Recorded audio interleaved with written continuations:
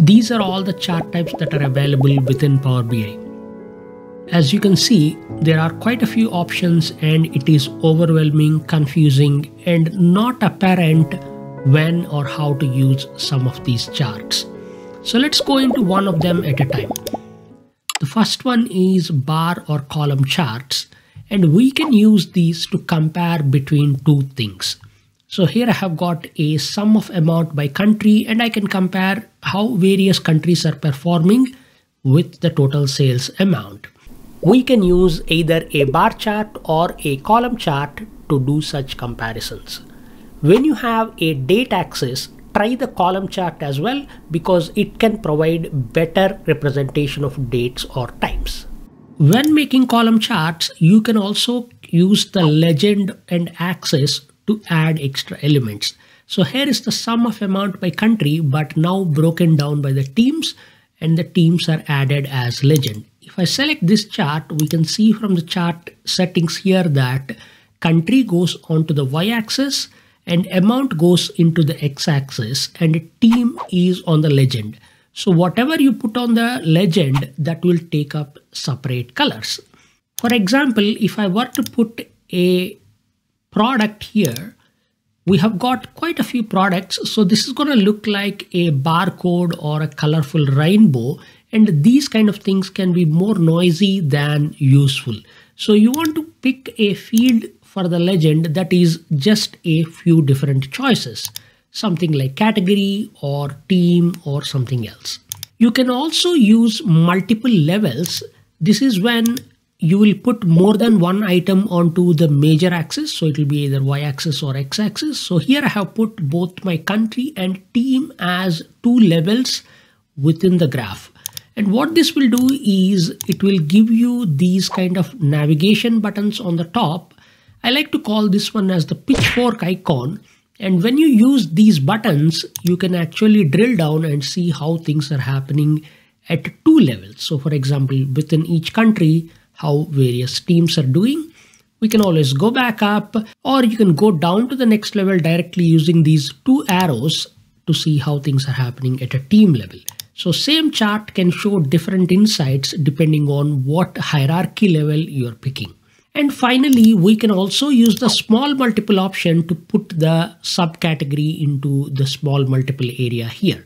So right now I have put teams. So whatever teams we have, they all get split into 4 different charts. And this is quite helpful to make visuals where you still want to compare, but you also want to understand how each team is doing.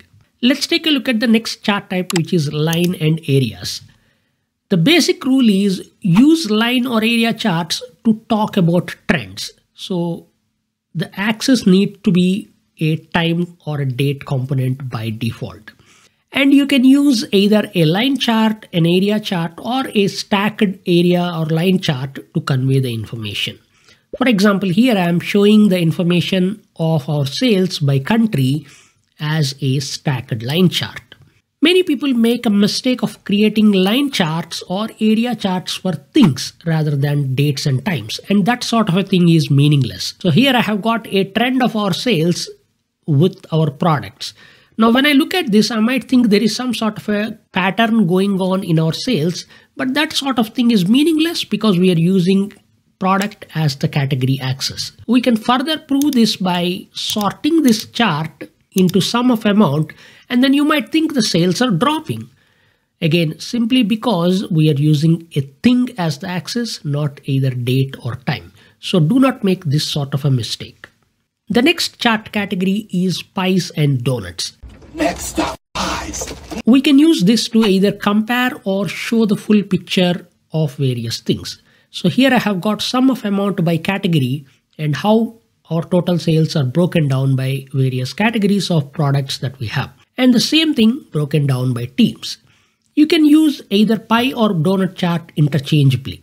One thing that you want to watch out is do not make these kind of charts when you have got too many slices, because it can kind of look like a rainbow disc without any meaningful information. The next type of visuals are cards. Use cards to show KPIs and important numbers in your data. So here I have got 3 cards showing me total sales, total shipments, and this month's sales. And when you want to show multiple items in one card, you can use the multi-row card. These visuals are here, that is the card one, and that is the multi-row card. One important tip when it comes to cards is always add the context. So here I have got $743,000 as my this month sales. By adding the context that from month on month, we went down 7.5%, I can feel a lot different about this number. I now know that this number is actually much better last month and it has gone down by 7.5%, and I can ask better business questions. So always add context through some additional cards that are laid on top or bring something else to make the numbers meaningful. The next type of visuals are tables and matrices. We can use them to provide detailed view in our reports. Whenever I make a dashboard, I like to have a table or a matrix somewhere in it to provide that kind of a deep dive into the information I am presenting. So here I am using a table for this one and a matrix for this one to show how we are doing by each country and product category combination.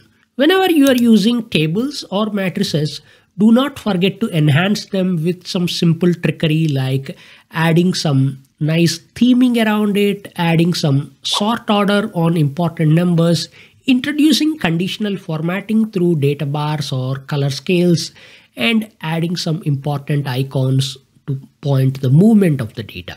The next type of charts are scatter plots, and we can use them to either compare things or show the spread of information on 2 dimensions. So here I'm showing how we are doing by salesperson in terms of shipments and total sales. Like for example, I want to understand if there is anybody who is doing few shipments but a lot of money. As you can see, this scatter plot kind of points in a general direction like this, which means the more shipments people are doing, the more money they are generating for the company. But there are some exceptions though. For example, here is one Srinivasa, and he has done only 45 shipments but generated $316,000.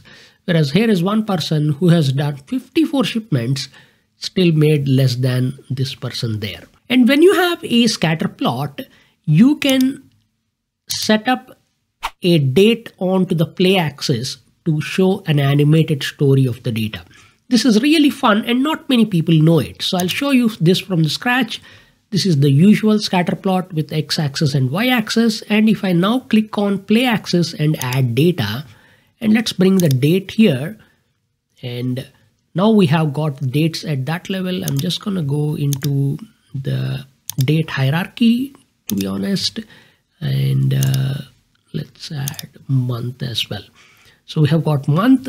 And now if you click on this play button, I can actually see how things have changed since January up until August. This play axis thing is quite helpful because you can see the movement of data over periods of time, and you can in fact track someone's movement by selecting on their dot. You can see how they have fluctuated over a period of time. Quite helpful if you ask. The next visual type is waterfall chart, and this is very useful to show the change or contribution of things from one point in time to another point in time. So here I have got total sales by year and month and product, and I'm comparing how things are in 2022 January versus how things are in 2022 August. So in January 2022, we had about $896,000 sales, and they went down to $743 in August. And this chart explains what happened, what was the reason behind that change. Even though we had more sales coming through the 85% dark bars, all other products kind of went down, and that is why we have less sales in August. When you are making charts, do not forget about titles. So instead of leaving the general title, add a meaningful title like Australia has most sales followed by UK. You can either manually type this if you select the chart and go to format. In the title area here, you can type the title. Recently, Power BI also introduced an option to have a subtitle. So use both of these options to tell a better story about your data. So you can type this title, or you can alternatively write a measure that generates the title and use the conditional formatting feature to bring the dynamic title. The second tip is highlight important information. So here I have said the title is Australia has most sales, and I've also highlighted Australia in green color so that the visual tells a better story. And finally, if you have some additional information that you want to present on the chart, add some tooltips. So here I have added a tooltip page that shows me the breakdown of that Australia sales by various categories. And if I go to a different country, I can see that information clearly visible to me, making that entire chart even better. I have got a video on the channel that talks about how to add these tooltips. Check it out if you don't know how to make them. You might think, okay, in my charting options, I have got so many other charts. What about all of these other things? Everything else, use with caution. If you are just starting out with Power BI and not really sure what visuals to use, I recommend sticking to the ones that I have introduced so far. But let's just say you want to try out some of the other options that are available in the menu, like the funnel chart or the AI visuals or something else. I suggest trying them out, showing that report or outputs to your audience, getting their feedback, and making changes as needed. And when you combine all these charts, you can create beautiful sales dashboards or reports from your data. If you would like to know how to create this kind of a report from your data, check out the video that shows up on the screen. I'll catch you there. Bye.